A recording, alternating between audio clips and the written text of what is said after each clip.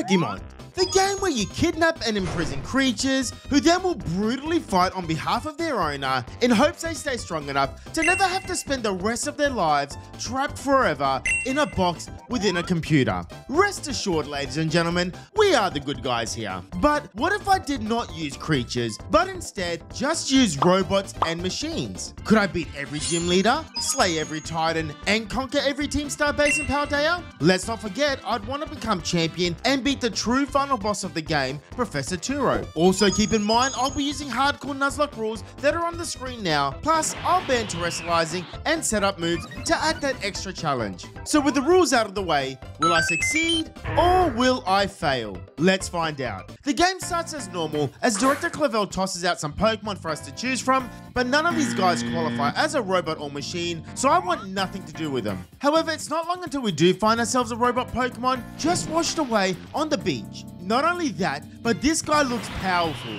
But it turns out he's just a glorified bike and can't actually participate in battles. You're pathetic. Okay, looks like I'll need to take matters into my own hands.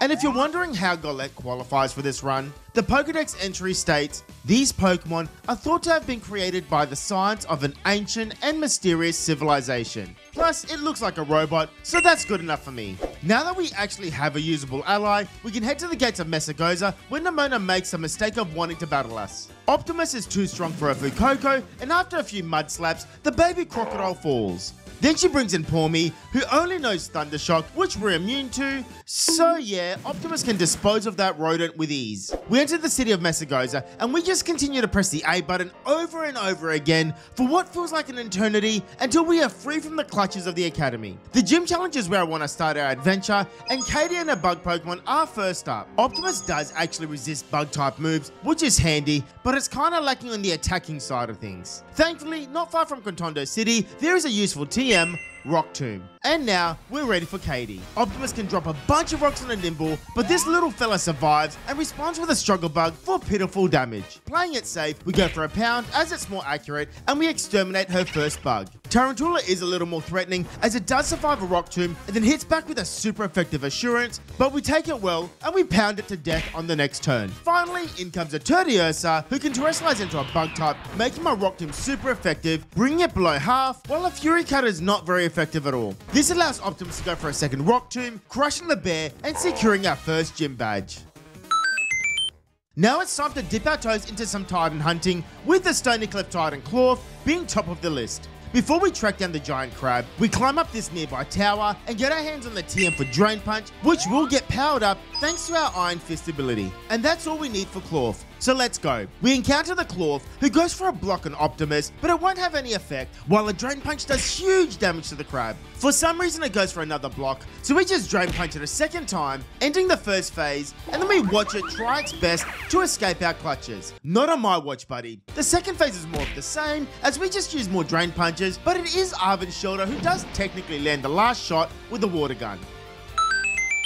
Artisan City is close by, and it is here where we can find the gym leader Brassius, who we must defeat. The problem is, Optimus does not quite match up well against grass types, and because of the level cap of 17, there isn't any Pokemon that we can catch and be used. But I came prepared for a situation like this, so let's hatch another egg.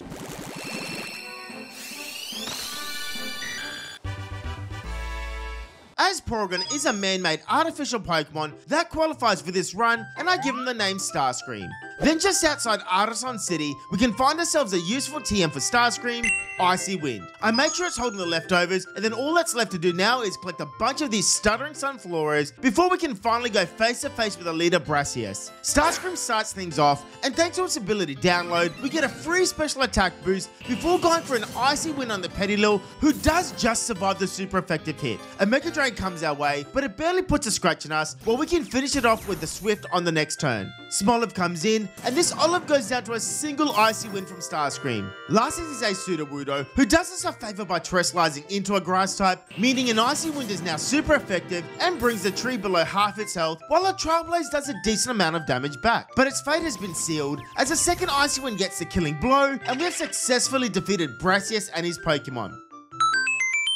Hey ladies and gentlemen, just quickly, if you are enjoying the video and you want to show some love to the channel, I would really appreciate it if you could drop a like and click that subscribe button below. Thank you. With a new level cap of 19, we can finally get our hands on an encounter in the wild. Just outside the Pokemon Center in Levencia City, Magnemites can spawn at exactly level 19 or higher. I was actually on the fence with this one, but I personally think it qualifies as a machine type Pokemon, so I allowed it. Then we get the TM for Thunderbolt, which is exactly what we needed for our next big fight against the Titan Bombardier. So after carefully maneuvering ourselves up the mountain, dodging the boulders, okay, well this is embarrassing, we can reach the top and lock eyes with a giant stalk. Bombardier starts things off with a rock throw for small damage, and Megatron shows no mercy with a huge Thunderbolt. The bird drops some more rocks on us, but we're okay, and we can fry it a second time with a Thunderbolt, forcing it to flee. It then takes a quick snack, powers up, and then comes back for more, all while we're still not healed. Arven does come to our aid, and he ain't happy. Trying to drop rocks on folks is dangerous. The giant bird goes for another rock throw, leaving us on just 9 HP, while a Thunderbolt lands for huge damage, as does a smackdown from Arven's Knackley. Too low to stay in, Starscream switches in, taking a wing attack from the Bombardier, while Arven's Knackley drops some rocks on the bird. Hold on a second. That's kinda hypocritical of you, Arven. Oh well, we get the win, and that's all that matters to me. It's at this point in the run where we can turn our attention to Team Star and their bases. And it's Giacomo and his Dark Crew at the top of our list. Now before we go charging into the base, there is in fact another great encounter we can have access to below the level cap, and that's Rotom. Now with its ghost type, it's not exactly ideal against Giacomo, but there is a solution to that. You see, if we head to Port Marinada, they hold a bunch of auctions here, and this lady specifically will auction off the Rotom catalogs. Right, so it turns out that I can't get access to that right now, but I always have a backup plan. So I go to my Scarlet file, and at the Blueberry Academy, we can purchase 2 items, an upgrade, and a dubious disc. Then from here, I have Screamstar hold the upgrade first, before trading our little Porygon, who can evolve into a Porygon 2. However, we're not quite finished yet, as now it holds a dubious disc while being traded, which allows Starscream to become an even more powerful Porygon Z. And if that was not enough, at the lighthouse here, we grab one of the strongest moves in the game, Hyper Beam. Okay, let's go beat up Giacomo and his Pokemon. Our newly evolved Starscream makes their debut and gets a download boost, raising his special attack before we start. So yeah, Paul Knight is going to be sent straight to the afterlife after an insane Hyper Beam from Starscream. Giacomo brings in his car, and it goes for a metal sound, dropping our special defense, but we must recharge. Not liking that, Megatron comes in and gets snarled, which is fine, as we can bring Starscream back in, who gets his special attack raised again, while taking a wicked Torque well. We go for a Protect to get some extra leftovers recovery, and then on the next turn, a metal sound comes our way, dropping our special defense, while we retaliate with an insane Hyper Beam, bringing the car below half its health. The Starmobile goes for back-to-back snarls, as we have to recharge, but we survive the hits on just 12 HP before delivering one final Hyper Beam, obliterating the Starmobile and defeating Giacomo. The gym challenge is on my mind, so we head to Levencia City so we can take on the streamer Iono. But Nemona decides to gate crash and forces us into a battle first. Optimus can make quick work of a Rockruff with a Drain Punch, then a Pawmi comes in, so we just punch it a couple of times also, taking it out. Last is the Crocodile, so Starscream comes in and takes an Incinerate to the face before Hyper Beaming the Crocodile straight back to Nemona. With the warm-up out of the way, we waste no time and we take on Iono. Starscream once again takes the lead, although this time our download raises our normal attack, which is kinda useless. Nevertheless, an icy win from us is still too much for the Watchroll to handle. Iono brings in Belly Bolt, and expecting a spark, Optimus tags in for free before Starscream returns to the battlefield, this time getting a boost on its special attack from the download while taking pitiful damage from a water gun. Belly Bolt then pays for it with its life as we Hyper Beam the frog from existence. Now it's Luxio who comes in, but we need a recharge as the cat sparks us for minimal damage but annoyingly paralyzes us. Optimus decides to come in and take on Luxio himself, and he Drain Punches the cat twice to secure the KO. Last is a Miss Magius, so we just cheese the Terrestrialized Ghost by switching in Starscream when it uses Hexes, and then Optimus when it uses Charge Beams. Eventually it runs out of attacking PP, and we can safely exterminate it with Hyper Beams. Alright ladies and gentlemen, somebody call the fire department as we have a fire that needs to be put out. And by fire, I mean Mela and a Team Star fire crew. Mela brings in Torkoal, who sets up the sun with its Drought ability, but Soundwave is having none of that, going for a Rain Dance. Torkoal goes for a Flame Wheel, which doesn't hurt, but it does get the burn on us. Soundwave isn't too fast, and a couple of Electro Balls is enough to eliminate the turtle. Now it's the Starmobile, so I decide to bring in Optimus, who can take a Blazing Torque on the switch before dodging an incoming Screech and hitting the car with a Stomping Tantrum. This time it goes for a Blazing Torque, and of course we get burnt again, which means the next Stomping Tantrum does even less damage. I decide to bring in Starscream to clean up this mess, who has its special attack raised and then gets Screeched, dropping its defense. A Blazing Torque comes our way, doing decent damage and even gets the burn on us, but we don't falter as the Hyper Beam can absolutely destroy Mella's Starmobile and give us the win.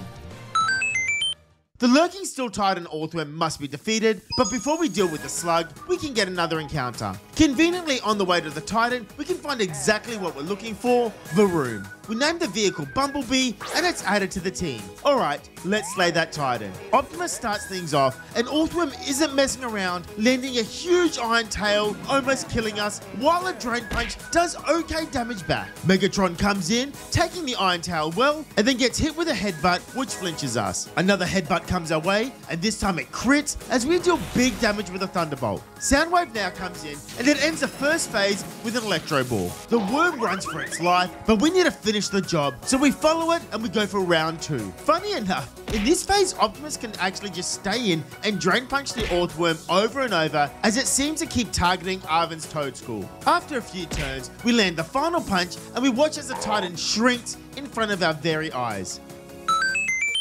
Cascarafa City is now our next point of interest, and it is here that we can find the gym leader Kofu and his water Pokemon. Well, actually that's technically not true, as he does run and leave town as soon as we arrive. But we just track him down, beat up his apprentice, overpay for some seaweed, and then finally we can head back to Cascarafa and take on the big fella himself. Actually, I forgot something pretty important. As the level cap is now 30, Megatron can evolve into Magneton. But we don't stop there, as we get our hands on our Thunderstone, and now Megatron can reach his final form, Magnezone. Okay, back to Kofu. Veluza hits our newest evolution with an Aqua Cutter, but it isn't worried and thunderbolts a fish to its grave. Wugtrio is next in, and a Mud Slap doesn't hurt too much, but it does drop our accuracy, and of course, we miss our Thunderbolt. Then it goes for another Mud Slap, and yep, we missed again. Then it's another Mud Slap, and we just keep missing. On the 4th turn, it goes for a Water Pulse, and you can't make this up as we get confused. Luckily, Megatron can fight through the confusion, and the accuracy drops,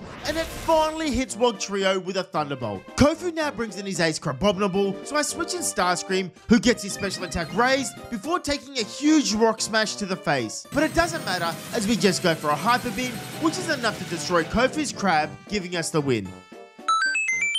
So now that we have beaten Kofu, we head back to Port Marinata, and we have now unlocked the ability to actually buy the Rotom catalog in the auction. We easily outbid the kids, and we get the catalog at a bargain price of 4,500. With this, we can freely change our Rotom types depending on what form we use it in. Team Star once again becomes our priority, and this time we have to deal with the ninja and his poisonous tactics, Atticus. So we raid the base and then beat up some of his small fry until he comes out of hiding. Megatron takes control, and we go for some non-attacking moves against the Skuntank, like Magnet Rise, giving us ground immunity, and Electric Terrain, boosting our electrical attacks. This is because Skuntank only has Sucker Punch that can deal damage to us, and it will always fail if we go for a non-attacking move. So once it runs out of Sucker Punch PP, we Thunderbolt the Stinky Mammal a couple of times, ending its life. Weather Room now comes in, and it hits us with an Insurance, while the Thunderbolt does just over half the car's HP. This means we take another Insurance before we can deliver the final blow and take it out. Muck is next, and we just go for a Magnet Rise, meaning its Mud Slaps can no longer hit us. We can then follow up with an Electric Terrain, making our Thunderbolt stronger, until finally we can drop a couple of bolts of thunder on the purple Flubber, taking it out. The Starmobile is Atticus' last line of defense, and he brings it into fight. Megatron and the Starmobile can trade blows, with flame charges coming our way, whilst we Thunderbolt it over and over. And thanks to leftovers, we're able to outlast the vehicle and take it out, giving us the win. Okay, so after that total domination, I think I deserve a bite to eat. So we go to the famous restaurant in Medali City. Well, I think it's famous. But before we can even take a seat, we're thrown straight into a gym battle against the man himself, Larry. Larry starts things off by bringing his Kamala, which is perfect as I lead with Optimus. Similar to Atticus and his Skuntank, only Sucker Punches can deal damage to us, so we just store the Koala with non-attacking moves like Protects, and even when we do fall asleep with Yawns, we still can't be hit. Eventually it runs out of Sucker Punches, and we punch it twice, taking it out. Now it's the Dunsparce, who goes for a drill run, which does hurt, but a Drain Punch hurts even more while recovering our health. Eventually we can land the final punch on the Fat Snake, eliminating it from the battlefield. Larry has no choice, bringing in Staraptor, who also intimidates Optimus. Not taking any risks, Megatron can tag in and gets tickled by an aerial ace as he enters the field. This time the Angry Bird uses a facade, but we take the hit with ease, while a Thunderbolt deals just over half its health. Megatron takes one more facade, and then ends the existence of Larry's Staraptor with a second Thunderbolt. As soon as we step outside, Nemona decides that she wants to take us on, and well, we don't really have a choice. Optimus is still in the lead, and a Lycanroc goes for an insane critical hit bite, leaving our robot on just 1 HP. Okay, that was a little too close for comfort. We hit back with a Drain Punch, and even after the recovery, we ain't staying in. Megatron swaps in with Optimus, taking a couple of bites, and then Thunderbolts the wolf away. Nemona brings in Goomy, so we go for a Tri-Attack, which ends up freezing the baby dragon solid. It stays frozen solid, and 2 more Tri-Attacks is enough to take it out. Now it's Pormo, which is perfect for Optimus, as it's immune to all its moves. Optimus then goes for a few Drain Punches, killing the Pormo, and healing us back up completely. Finally, she brings in a Skeledirge, so Starscream hard switches in, gets its special attack raised, and then takes a Torch Song on the chin. Okay, I'm not even sure if a Porygon Z even has a chin, but you know what I mean. Starscream then goes for a huge Hyper Beam, one-shotting the Fire Crocodile, and giving us a win over Nemona. Our next objective takes us all the way to the snowy mountains of Paldea, where we can find the city of Montenovera. This place is the home of the local rapper Rhyme, who apparently is a gym leader on the side also. I lead with Starscream and Megatron, and things start off with Rhyme's Banette sucker punching Starscream before we go for a discharge, which hits everyone on the field, breaking Mimikyu's disguise. A critical slash from Mimikyu then brings Starscream below half HP, while a Thunderbolt from Megatron can secure the KO on the Banette. Rhyme now brings in Houndstone, while the crowd goes wild in the background, raising our stats. Starscream then goes for a Protect, blocking Mimikyu, while Houndstone goes for a Shadow Force, vanishing, which means my Thunderbolt will now miss. This time Starscream goes for an Icy Wind, which deals damage and drops Mimikyu's speed. Houndstone hits Megatron with a Phantom Force, before he takes out the Mimikyu with a Thunderbolt. Rhyme is forced to bring in an Ace Toxtricity, while the crowd once again goes wild, making us faster. We go for a discharge, hitting everyone and even paralyzing the Houndstone. Megatron then Thunderbolts Toxtricity to its death, and Rhyme's Houndstone gets fully paralyzed. We then go for an Icy Wind, followed by a Thunderbolt on the Houndstone, securing the win over Rhyme. Asada Desert is our next destination. Oh wait, before I forget, our boy Optimus evolves, looking even more powerful. And what a better time to showcase his skills than by taking on the next Titan. So we track down the robot elephant, and we start the fight. It goes for a knockoff, which does hurt, but a Drain Punch hits just as hard while healing us up. We then take a second knockoff with ease, and then punch the robot a second time, ending the first phase. Round 2 is just as easy, only this time I have Ivan Scorvillian chipping in with Fire Fangs, but it is Optimus who ends its life with the Stomping Tantrum, slaying the Titan. Now that we have slayed the Iron Shreds, we can search the desert for a short while, until finally we find our own robot elephant in the wild. Wasting no time, we catch the Paradox Pokemon, giving him the name Grimlock. The gym challenge once again becomes our priority, and it's Tulip and a team of psychic Pokemon that need to be punished. But of course, as soon as we enter the gym, Nemona gives us no choice but to take her on first. Excuse me guys, this won't take long.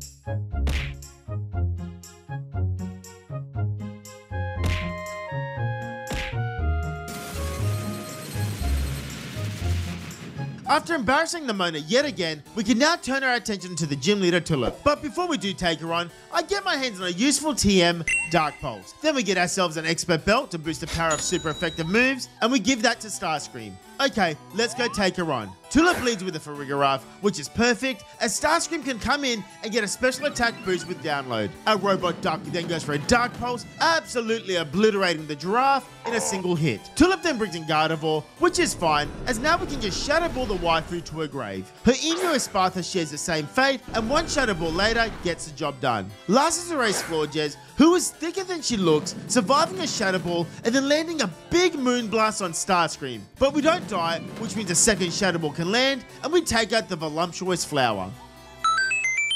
Alright, things are about to get cold, so put on your winter clothes and sit next to a fire as we need to head back to the snowy mountains of Paldea, as this is where the last gym badge can be found. Grush is the one who stands in our way, and this is the perfect opportunity for Bumblebee to have some fun. So we give it the expert belt, and off to battle we go. Frostmoth is the first to feel the pain, as an Iron Head can crush the icy bug. The Polar Bear Beartick also stands no chance, and falls to an Iron Head from Bumblebee. See, Titan is a bulky boy, and can survive an Iron Head, while responding with a big liquidation, hurting us back. It's fine, however, as the second Iron Head can finish off the snowball, forcing in Grush's ace, Altaria. Her Dragon terrestrializes, becoming an Ice type, but to my surprise, this thing can survive an Iron Head. Thankfully it flinches, which means we can end its life on the next turn.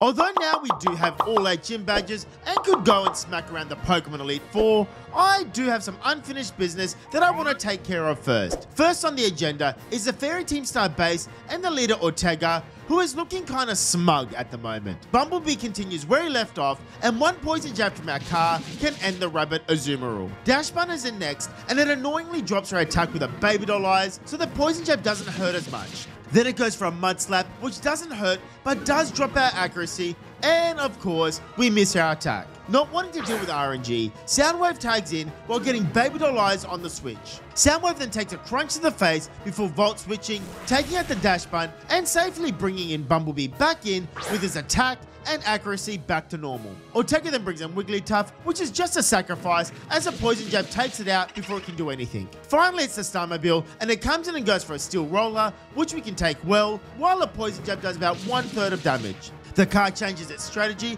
going for a Confuse Ray, but we remain focused and a second poison jab lands, bringing the car low. It then makes one last desperate attempt to stop us with a magical torque, which is just embarrassing really, while a third poison jab can demolish the car, sending it to the scrapyard.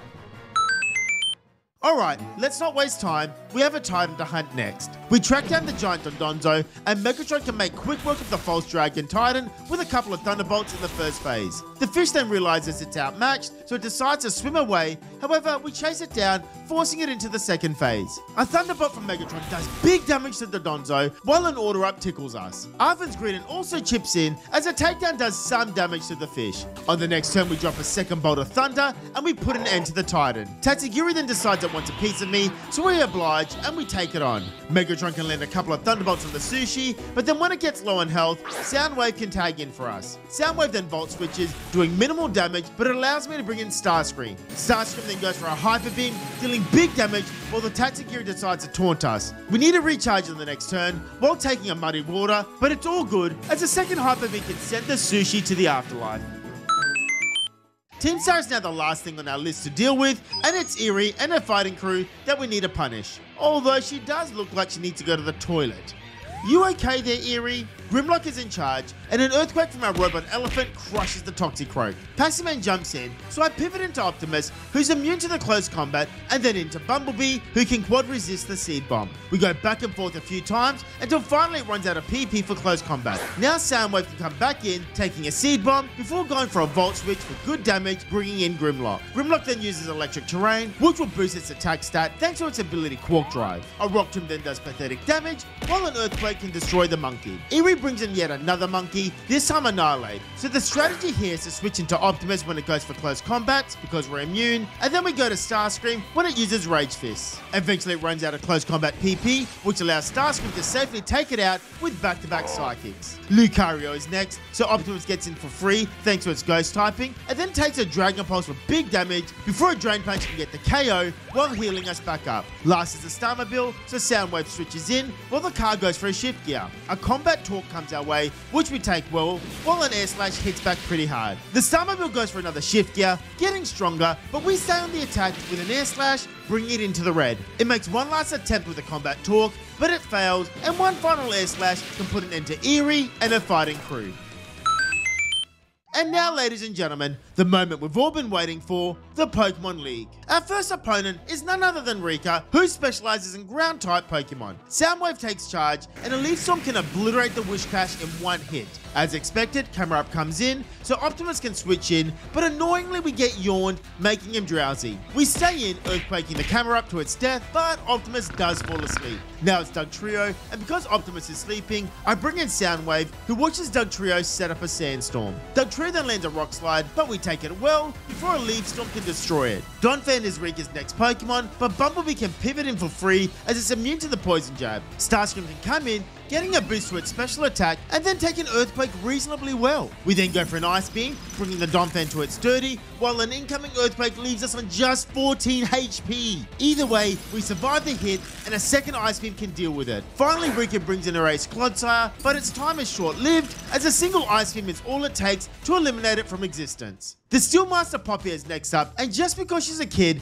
doesn't mean I'll go easy on her. Grimlock starts a fight, and Earthquakes a Copperaja, crushing it in one hit. Poppy brings in a Giant Bell, so I switch in Soundwave, who has Levitate, taking no damage from an Earthquake. Soundwave can then just Volt Switch, damaging the Bronzong, allowing me to bring in Optimus to take a Zen Headbutt. One Shadow Punch later from Optimus can send the Bell straight back to Poppy. Corviknight is next in, so Soundwave makes another appearance, taking a Brave Bird on the switch. Once again, we can Volt Switch, doing massive damage to the bird, while Optimus can come in as the Corviknight goes for an Iron Defense. Then Optimus can go for a Drain Punch, ending its life. Magnezone then enters the battlefield, but two more Drain Punches from Optimus can eliminate it from the fight. Last is Erase Tinkaton, and this little fairy can Terrestrialize and go for an insane Gigaton Hammer, leaving Optimus on a measly 24 HP. But we do survive and respond with a super effective Earthquake, getting the kill and securing the victory. Larry is back, and this time he wants to take us on with flying Pokemon. Our expert belt-wielding Grimlock starts things off again, and this time it goes for a quad-effective Ice Spinner on the Tropius. Staraptor comes in and drops her attack with Intimidate, so Optimus can tag in for free as we're immune to the close combat. Now Grimlock can come back in with his attack back to normal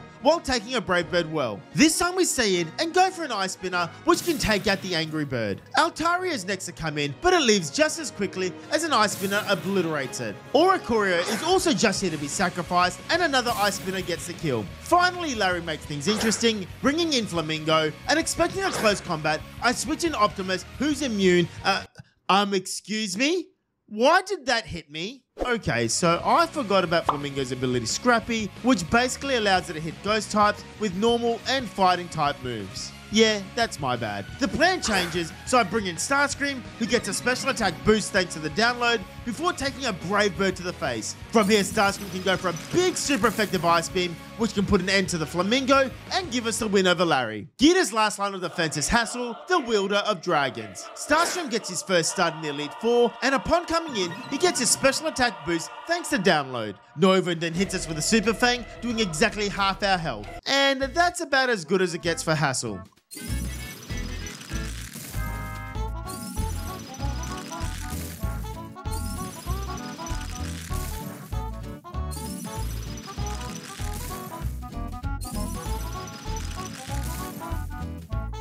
You tried your best, mate. So with the so-called Elite Four dismantled, all that's left to do is head outside and take on their boss, Gita. Optimus leads and takes a Lumina Crash Well from Espartha before Shadow Punching the Emu straight back to Gita. Veluza comes in next, so Megatron can switch in with Optimus, taking back-to-back liquidations from the fish before dropping a huge Thunderbolt, zapping it to its death. Now it's Overlug, so Soundwave can come in for free due to Levitate, and then go for an Overheat, but he misses. This allows Overlug to land a Body Press, which does decent damage to us. On the next turn, an Overheat does hit, and it's more than enough to deal with a slab of ice. Gita then brings in King Gambit, so I counter it with Optimus, who can eat a Stone Edge with ease before landing a quad-effective Drain Punch, destroying it and healing our health back up. Gogota's next, so Grimlock enters the battlefield as the Goat goes for a Bulk Up, raising its stats. An Ice Spinner does just over half its HP, but a Horn Leech can deal some damage and then recover some of the HP back to the Goat. It's all good though, as 2 more Ice Spinners is too much for it, and we take it out. Last is Erase Glamora, so Optimus makes his way back in and then takes 2 Earth Powers with relative ease before going for a massive Earthquake, putting an end to Glamora and officially giving us the title of champion. But you see, ladies and gentlemen, this is not the end of our adventure. We still need to make our way to Area 0 and take on the true final boss, AI Turo. We go to the lighthouse with Ivan, where Professor Turo tells us he needs our help down in Area 0. But before we can even go there, we have a few small fry to deal with. First up is Ivan and his Mabostif. Then we have Director Clavel and his Meowscarada. Penny then reveals that she's Cassiopeia, so we take her and her Sylveon down. And then finally, it's Nemona and the Skeleturge that needs to be defeated. With them all taken care of, we jump on Mama Rhydon, who can safely fly us down to Area 0. Then we go deeper and deeper until finally we can reach the entrance to the lab. Once inside the lab, we meet with AI Turo for the first time, and before we follow him, we pick up a booster energy, which is the perfect item for Grimlock. After a short time, we make our way to the very bottom of Area 0, where the final battle will be held. Wait, let me check my shoe. Okay, let's go. AI Turo leaves with Iron Moth, while Grimlock comes out, and thanks to the booster energy, our attack gets a boost. Although a quite effective Earthquake was always going to one-shot the Metal Bug. Turo then seems to be malfunctioning, as he brings in Iron Thorns, who, like the Iron Moth, is obliterated by a quite effective Earthquake. Now it's the Iron Juggler that drops in, and an Ice Spinner is so close to getting the KO, but it survives the hit and hits us hard with a Flamethrower. But it's not enough to take us out, so it allows us to finish off the Hydreigon clone with a second Ice Spinner. Iron Hands is next in, so I play it safe, switching in Optimus for free as we're immune to the Drain Punch. We then go for an Earthquake, leaving it on a Slither, while an Iron Hand does small damage back. One Drain Punch later from Optimus can send the Hariyama from Wish straight to the afterlife. Iron Bundle can be tricky to deal with, so Megatron tags in and takes a Freeze Dry with ease, and then a Water Pulse, before going for a huge Thunderbolt, frying the fake Delibird in a single hit. Last but not least is the Iron Valiant, so Optimus comes back into the battlefield for free as a Brick Break doesn't affect us. Then a Spirit Break comes our way, which hits pretty hard, but an Earthquake also does big damage back. Playing it safe, I switch in Bumblebee, who gets tickled by a Spirit Break. Then the following Brick Break leaves the car low, before a Poison Jab hits the Robot Gardevoir so hard, it sends it straight back to the future. And that's that. I've been in Pokemon Violet using nothing but machines. Thank you for watching, and I'll see you next time.